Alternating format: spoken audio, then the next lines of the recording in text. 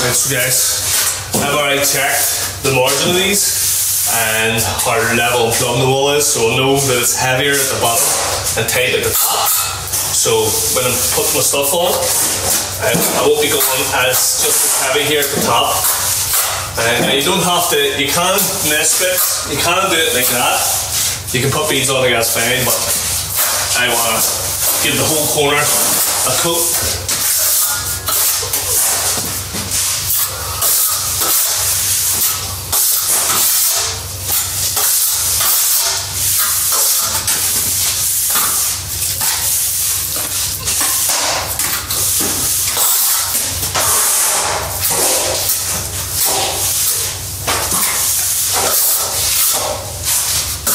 Right, so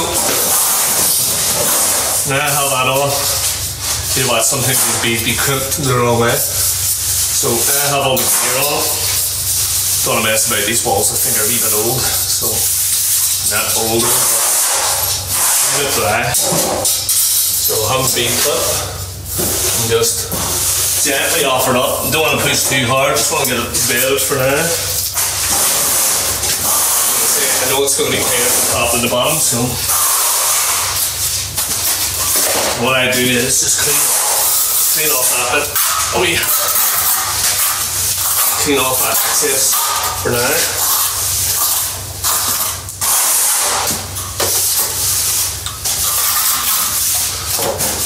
And then I know this is plumb, guys, but what I want to get is my margin first.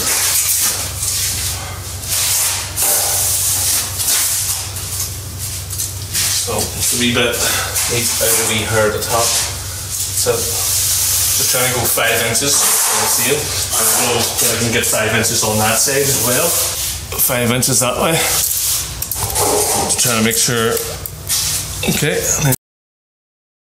So I've got it reasonably margined up there. This bead's nearly set. Just want to check it again with the level. And sitting. Just needs in the wee pair at the bottom. That's good. And then check this side. You can also sort of add off that if you know that that's plumb. Which it is. So add it off. Will give you a good idea of where you are.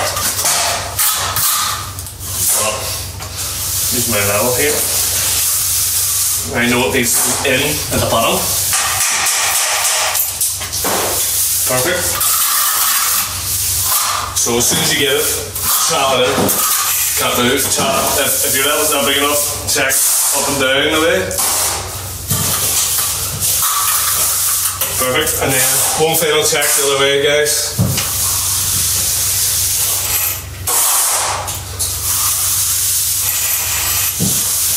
Perfect. All you really need to do next is just wash your bead. Make sure you give it a wee wash with a brush. Well, that's how you set a bead. I'll throw these other two on quickly and show you them too. So, like I was saying, wash the bead after you just get them set, guys. Wee quick demonstration. And if you give it a bit of a brush like that, you'll leave an excellent key as well for the float coat, the sand cement, or bonding or hardwall, whatever your undercoat material is you're going to use. And bonding's fine for this. It's an interior wall, it doesn't lead outside. I'm not afraid of any damp issues here whatsoever. So rinse and repeat here. I have to do the other side here. I'm going to do this full door, and again, nice sort of body on my bonding. Gives me good, a good bit of body. I'll really hold that bead on well and it won't move. Another thing is, guys, after you do set it all, you're as well just checking everything just quickly, as bonding does tend to swell a wee bit as it sets, so you may be better just giving it all a wee quick look and just coating that head there.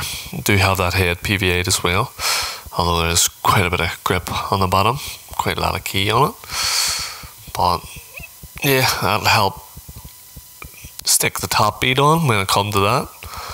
And I'm gonna, like I say, I'm gonna fit this whole thing here, just give you a run round and a wee quick look at it all.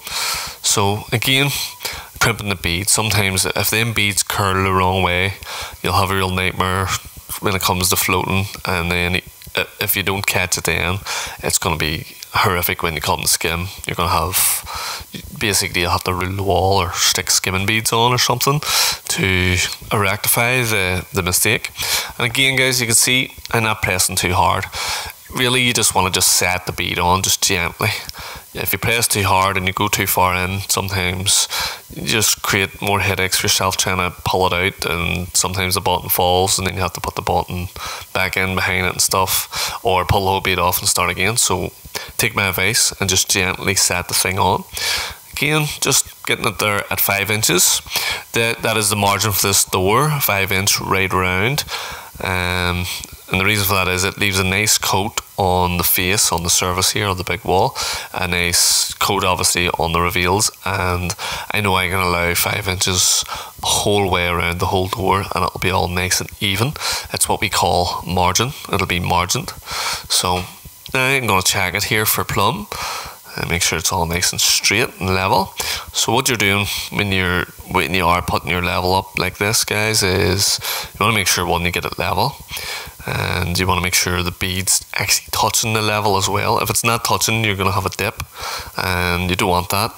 And again, these are things you'll get with experience. You know, if you do have an old hooked bead or something, you tend to not even notice them sometimes until you skim the reveal, and then all the problems occur later on. But yeah, if you take your time, it's not going to be a big issue. And I always pre-cut my beads before I mix, and the problem is with that is you tend to have to trim one or two. As you can see, I have to just take a little bit off this head bead just to make it fit, and can be quite tricky using the Spear and Jackson snips here, quite big long ones, so tend to cut through these things pretty good. And I miter my beads as well, and showing you that up close, guys, because some people miter them the other way and stuff, which is brilliant, it's great. But the reason I miter them that way is because they'll never curl out and hook out and hinder your floating or your skimming. I do it with my skimming beads as well. Just find it the best way to go. And that fits perfect. Always check it before you start trying to coat out your whole corner, otherwise that corner material is starting to dry in and set, and it'll cause you a bit of hindrance later on.